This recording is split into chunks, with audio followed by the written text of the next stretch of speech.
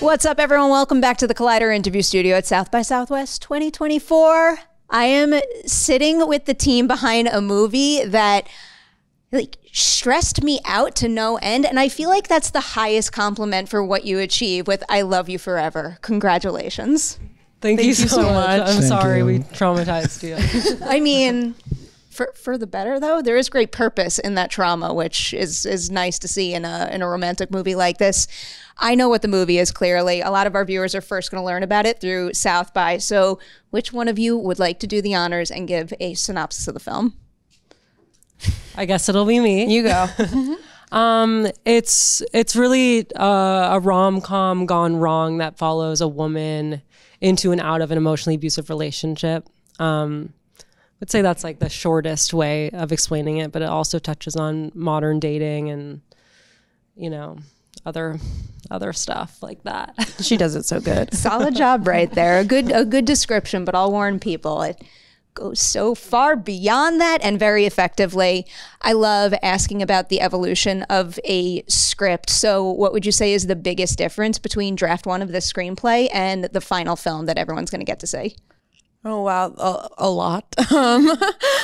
You know, little things, like little in terms of like what it means to the script, like where she lives, names, like starts there. But it's also, I feel like the most important thing was the amount of like research we were able to put in and just make sure that like we nailed what it feels like to be in a relationship like this in a way that felt like it could be relatable to as many people as possible. So learning about the ways people enter something like this and making sure we had like elements of that throughout the script, I think was like the thing that we focused the most on. And those were like the most important changes. Yeah, I mean, I guess the first draft of the script is we wanted to put so many versions of manipulation in it as possible that we ended up having to do like cuts, like pretty big cuts of, you know, a bunch of other scenes just to be able to have moments that are comedic and drama, and find that tone within. So we cut a lot of dramatic scenes. I think was probably the biggest difference. It always gets funnier. I mean, it's part of the process, and I feel like something that's cut winds up elevating something that remains. So it's not like that cut thing is long lost. You know what I mean? I honestly don't even remember the other drafts of this. I kind of do. It's been a really long time. We've been working on this for a while. Yeah, I mean, it's not easy to get a film off the ground. No. So the fact that you stuck with it and now you're here celebrating its big debut at South by is something to celebrate. And I'm glad we're doing it right now. I wanted to bring up a broader question about romantic movies. And I think in your director's statement, someone said the reality of dating today looks nothing like the romantic movies we grew up with. Can each of you pinpoint like a trope or a cliche from a romantic movie you saw growing up that you loved and now know is total bullshit? I think like, I don't want to, because I want to leave some for the two of you, but I would say like most relentless pursuing, I would say, just that we were taught through these movies that if a man, like if it's like a true love story, a man will like do anything to be with you. And that's a red flag. Yeah. Like The Notebook. Yeah. Yeah. I would say like if we're picking a specific movie, like Twilight. Oh, go for it. Edward Cullen, like watching and stalking and all that stuff. Like that's like, we were told that a man should be obsessed with you, you know, and think about nothing else other than you. Yeah. I think also in these movies, like the guy's always like a fuck up, and that's like a sexy thing, is like a guy who just like can't get his life together.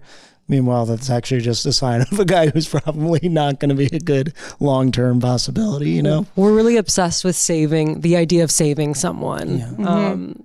Yeah. Running through an airport. You got to run through an airport. And it's also got to be raining at some point. And then also too. In the end, you realize the right person was right in front of you all along, yeah, right? Exactly. Big grand gestures, big romantic gestures. They're always a journalist, which we have a journalist in our movie. That is true. I feel like that is one of the falsest things about a lot of those movies, especially as a journalist. I'm like, I don't know anybody who's like that. Like literally anybody. There's only a few rom-com jobs to choose from. So you're lucky we didn't make our lead actress a baker. Yeah. We were close. We almost did make her a always baker. making muffins. There's always a montage where they're baking something. She almost worked at a magazine. Yeah. Is there any recent romance movie you've seen that gives you hope? Like that is a sign that not only your movie is doing this, but other movies are going to get it right, like while being entertaining? I mean, as far as like a grounded romance story goes, I really loved the movie Like Crazy. I thought that showed like a really like true story about people who are in love and, you know, with its ups and downs. I really liked that movie. I like Past Lives a lot. Ooh, I love That's Past such a Lives. good example. Yeah. I want to say Past Lives. Because like they're meant for each other, but then they can't be, you know. And I thought that, you know, because of the realities of life got in the way, and I thought that was, yeah, that felt realistic to me. I'm here and for sweet. all the Past Lives shout outs. Yeah. Cazzie and Elisa, I want to ask you a little bit about making your first feature a reality, because like, again, this is a huge deal, something to be very, very proud of. Going into this process, what did you think would be the toughest part of getting a green light on your first feature? And then ultimately, was that the toughest thing, or did a different roadblock catch you by surprise? I feel like everything feels like the toughest thing when it's like the thing right in front of you. I mean, just finding someone who believes in the script and is willing to like put up money to pay for something that, you know, to trust two first-time directors to creatively tell a story that like, you know, as good as they may think the script is, like letting us create it is a whole other thing and like bring that to life. And I mean, that seemed like it would be the hardest thing, but then every day on set there was a new hard thing. So you never know what's going to happen. Yeah, it felt very much like what I imagine having a child is like, not in the way where it's like, the movie's my baby, but like how like your child does something like horribly wrong, but you like have to support the child anyway. Like it's still our movie. We still love our movie no matter what happened, you know, like we still love you. We're in an abusive relationship with the movie. No, not to say that like we don't love it 100% and support it 100%, but like there's things that you don't expect to go wrong that will, and you kind of just have to roll with the punches and accept I'm going to it. circle back to that point. But first, Great. John, I want to throw a question to you about working with the two of them, because again, first feature, big deal. I have high hopes there's going to be more. What is something about them as actors, directors, and leaders on set that you appreciated and are excited for more actors to experience in the future? I felt so comfortable with them. I feel like they're very straightforward, and I trust them a lot. So I always wanted their approval a lot, and I mean, honestly, I would ask for a line reading sometimes. I don't mind that, you know, and comedically they're so sharp. So sometimes there would be riffing involved. They'd be like, that's a little much. Let's reel it back a little bit. Or that's good. Say that again. Maybe try this.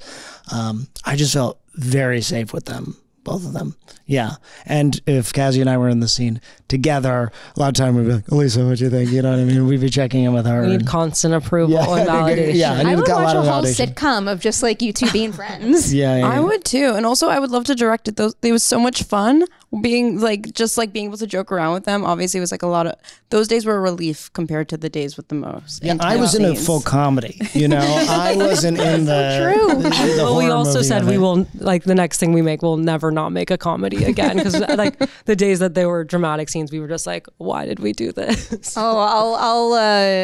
I'll like use a similar phrasing that I did earlier. Then when you looked at the shooting schedule, which scene did you think would be toughest to pull off and complete? And then ultimately, was that the hardest to shoot, or did a different scene catch you by surprise?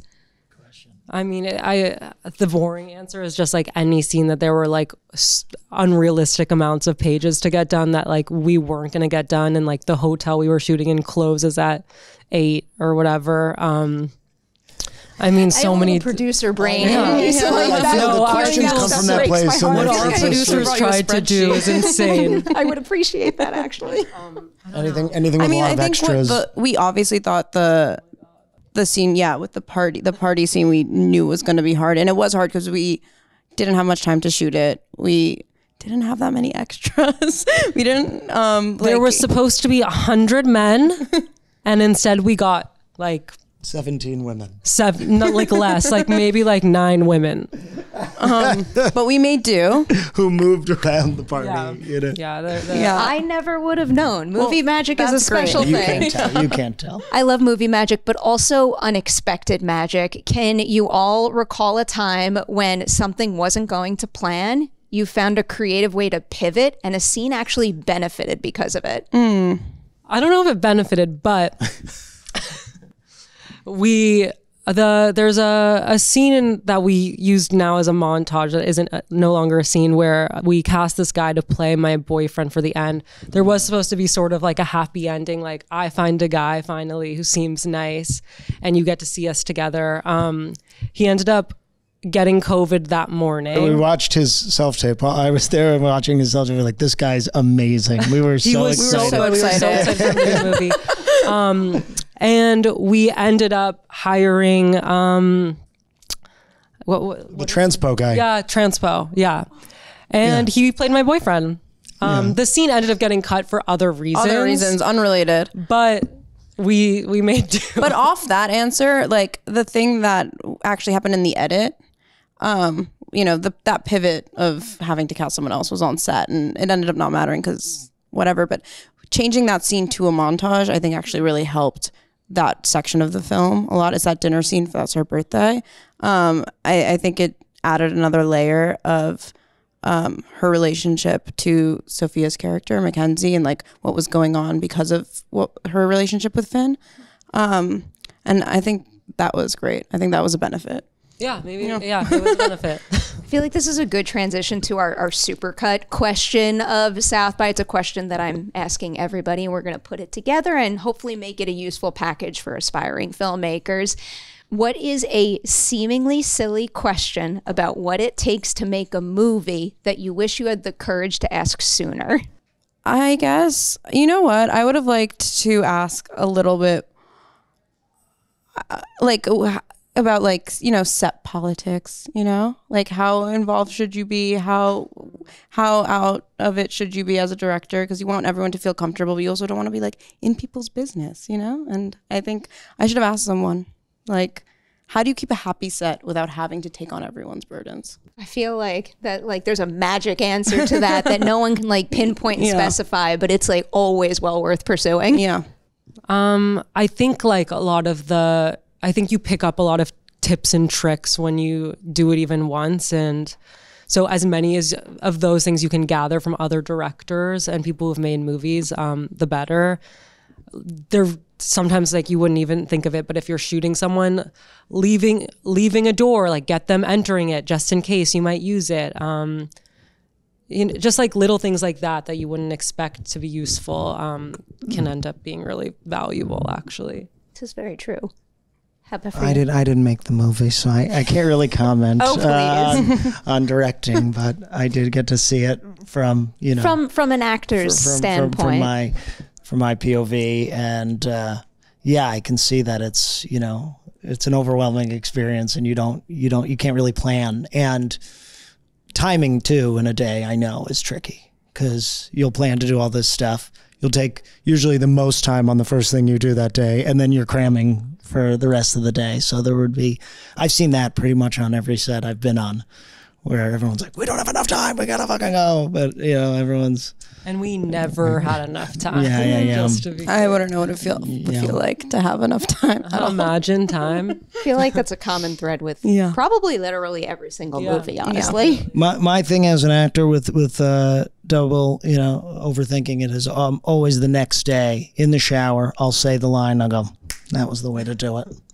So that's what I always think. I figured it out. I just figured out how I was supposed to do that. And it's usually a week or two. As someone whose brain works a similar way, I understand that. But also, like, your delivery and cadence together is on point in this movie. All the performances are.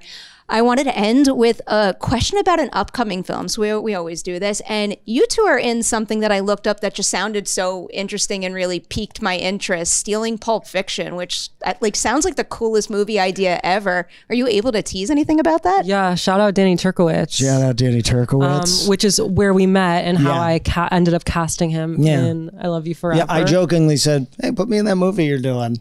And she was like, actually, there's a good part for you on this. And I worked out. That's never happened in my life, obviously.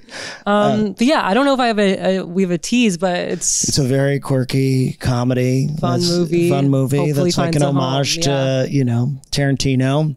And it's truly absurd. It might be the craziest thing I've ever done. And it's the first time I've ever been on a set where they didn't reel me back at all. So it's, yeah, I'm definitely... for better or for worse. For better or for worse. Maybe I need to be reined in. But yeah. Jason Alexander's in it.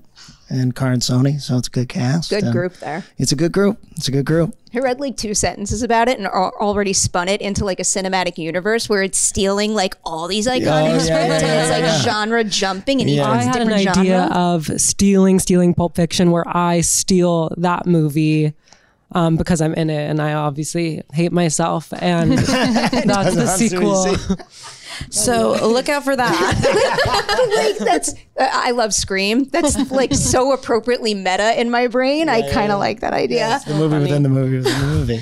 I'm going to say congratulations on I Love You Forever. And I hope you have a wonderful time celebrating it at South by Southwest. Again, huge accomplishment. You should be very proud. Thank you so much. Thank you so much. This was great.